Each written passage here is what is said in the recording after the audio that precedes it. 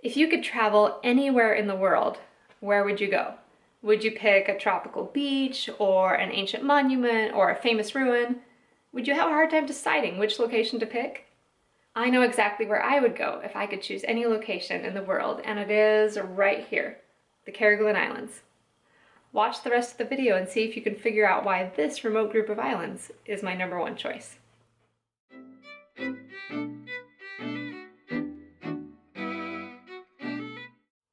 Several hundred years ago, European explorers realized there was more land on the north of the equator than there was to the south, and that didn't seem right to them. They thought that the land masses needed to be balanced. So they started sailing south, looking for another continent, which they named Terra Australis, Southland.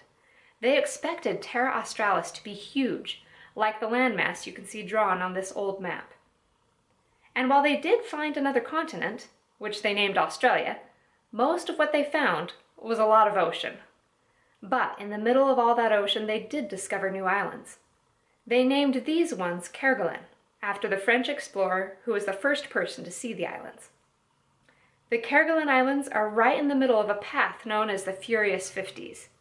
To explain that, let me show you a real-time map of the world showing the wind currents. The brighter green, the stronger the wind. You can see how for the most part, it's windier over the ocean than it is over the land. Well, check out what happens when we turn the view south to Antarctica. Do you notice how much windier it is down here? The air currents down here are so strong, they've earned nicknames based on the latitude. The Roaring 40s, the Furious 50s, and the Screaming 60s. They're what drive the Antarctic Circumpolar Current, which is the largest ocean current in the world. What does this mean for the Kerguelen Islands? It means they're super windy. Most of the time, the wind blows 50 miles per hour. It can gust up to as high as 200 miles per hour. It rains or snows about 300 days a year. I want you to imagine if you were the first person to discover this island. What kind of plants and animals would you expect to find? What do you think the islands would look like? Remember, these islands are extremely isolated. The closest landmass is Antarctica, and that's more than 1,000 miles away. Pause the video and make a few predictions. If you printed out the worksheet, now's a good time to do the first page.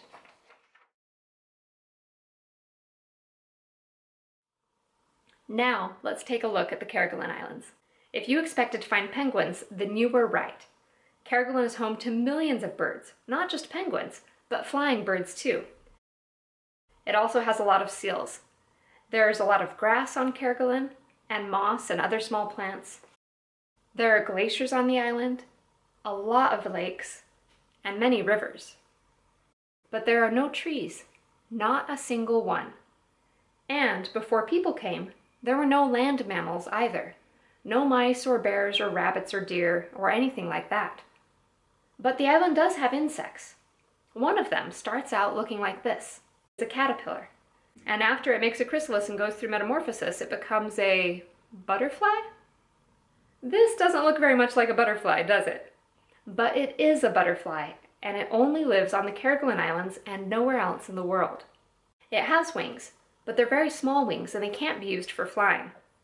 You can probably imagine that if the Kerguelen butterfly did have large wings, it would look more like the butterflies we're familiar with. Or if the butterflies that we are familiar with did not have wings, then they'd look more like the butterflies on Kerguelen.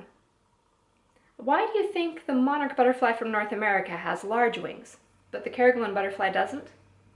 If you're thinking about the wind, you're right.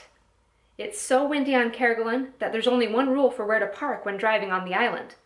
Always park facing the wind. Because if you park the other direction, the wind will tear the doors off the car when you open them. Kerguelen is so windy that entire waterfalls are sometimes blown up into the sky instead of falling down to the ocean. That white mist you can see in the picture that looks like smoke, that's a whole waterfall being blown back up a canyon. Flying is simply too risky in an environment like this. Insects that fly get blown off the island and never return. So every insect in Kerguelen, from little gnats to butterflies, evolved to be wingless. The Kerguelen Islands are my favorite island because of this fascinating ecology that they have and how isolated and remote they are. Few places on Earth are as untouched and unexplored as Kerguelen. and I can't think of any other location outside of Antarctica that didn't have a single human footprint until the late 1700s. So if I were able to spend a month anywhere on the planet, this is where I would go, to see and to write about the incredible botany and insect life unique to this island. And, as Matt's dad frequently reminds me, to also be cold and wet pretty much the entire time. I would like to give a special thank you to Bertrand Lesort for giving me permission to use his photographs of the Kerguelen Islands in this video. Merci beaucoup. De rien. He is a very talented photographer, and on his website you can find beautiful galleries, not just of the Kerguelen Islands, but many other locations as well. I have a link in the description of this video so you can check out his website if you would like. And that's it. Thank you very much for watching. If you enjoyed this video and worksheet, I hope you'll subscribe and come back next week for another science video.